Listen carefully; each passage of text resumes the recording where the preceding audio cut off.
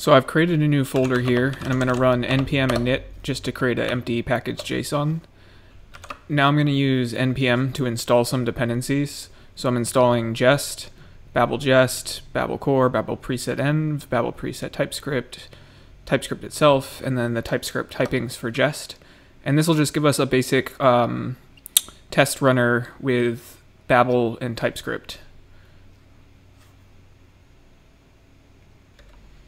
Now that that is done, I'm going to create a babel.config.js in the project root. And I'm just going to set up Babel preset env, and I'm going to add in here Babel preset TypeScript.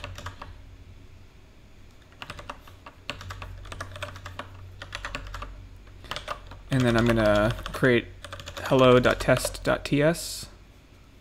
And I'm going to put a test in here that just says it works and it expects true to be true. And then I'm going to npm t and run that. And lastly, in the package JSON, I need to change this to Jest. And we get it works. Great. So we have a basic test runner set up where we can run it in watch mode. And that's going to require a Git repository. So I'm going to run git init, and that created an empty Git repository.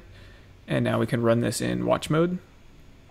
And every time we edit these tests, they will automatically run. And so I'll be demonstrating some examples in this test harness in the subsequent videos.